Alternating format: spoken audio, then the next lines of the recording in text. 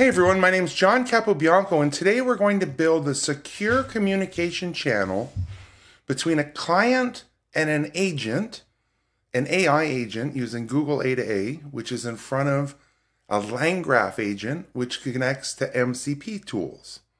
Now we're going to use OpenZiti. Now it's a clever name, but it's a powerful open source zero trust networking platform.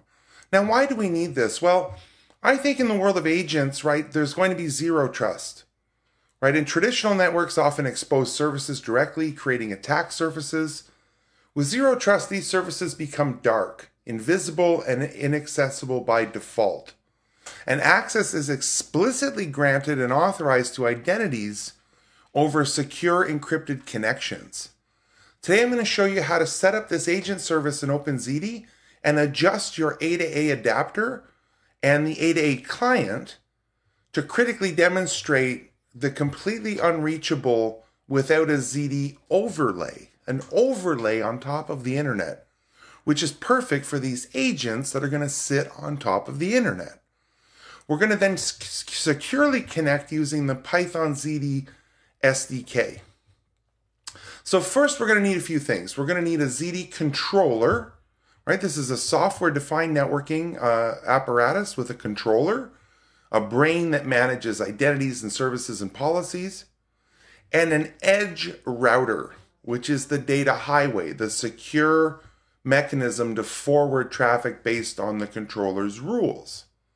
This creates that private secure networking overlay, all right? I'll show some images in a bit.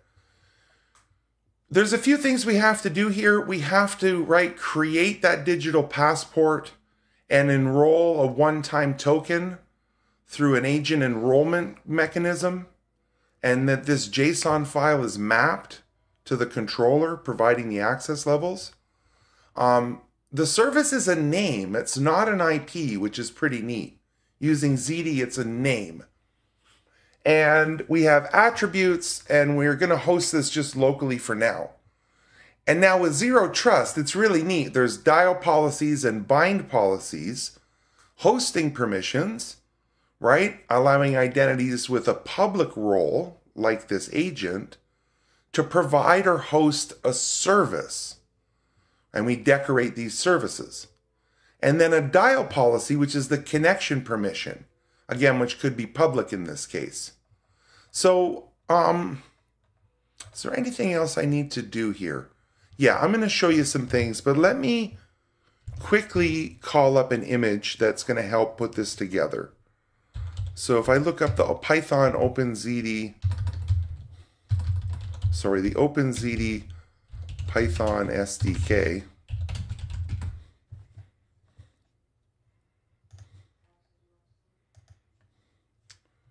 And let me share the screen.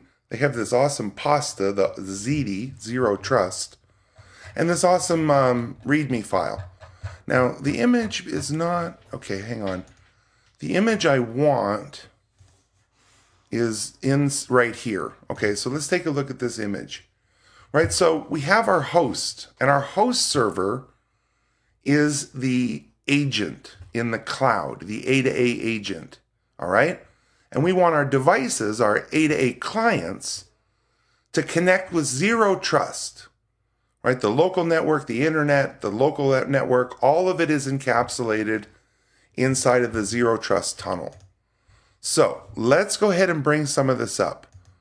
Okay, if there's nothing up in Docker. So first thing I'm going to do, and I have 3 different terminals open here, and let me just show you how to do this, in case you're interested.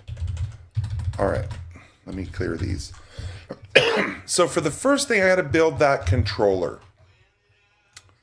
And I'm going to use Docker to run the controller. And you can see the controllers come up. In the next window, I'm going to bring up the edge router. Okay. And now we have edge router up, and we have our 2 containers up.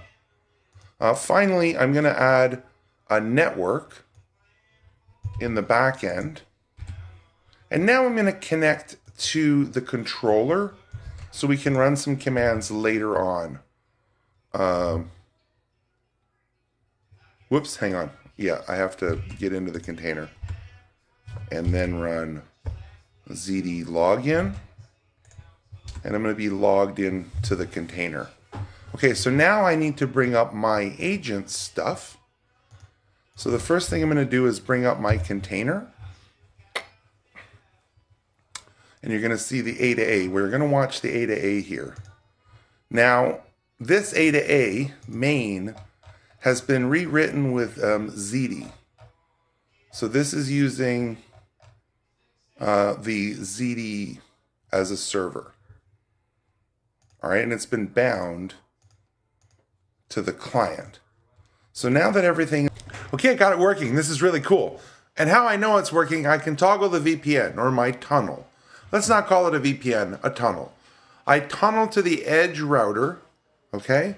And when that tunnel's up, I can then talk to the agent and run a command and chat with the agent. When the tunnel's not up, it's zero trust. Nothing happens. I can't even connect to it. I can't see it. It's ephemeral. Now this is all private on my network, but what I would do is put the router on the internet and let clients connect to that router, which then connects to the back end through the controller, which then connects to the container. So I'm going to show you this. So it's down. I have no tunnel up, and I'm going to run the ZD Edge tunnel with an identity in the form of my JSON. All right, and my JSON has some keys and some cert information that I generated from the controller. So it's truly zero trust. Who can connect, what clients are allowed, and they have to fingerprint. All right, so let's try to run the client, and I'll show you what happens here. Nothing happens. Can you please use pyATS to help me understand device R1 routing table? All right, now it just sits here. It just sits here. And in the agent, there's nothing happening here.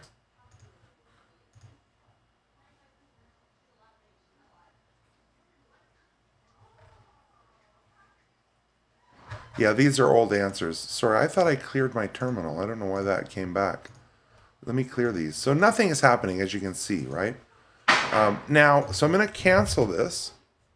Right, and as you can see in my controllers, I have this edge router and the ZD controller, zero trust ZD controller. So now I'm going to bring up the edge tunnel. And we can see that it's registered this agent, this service. So the controller advertises this through the edge router so that now when I run the client, I can say the same question.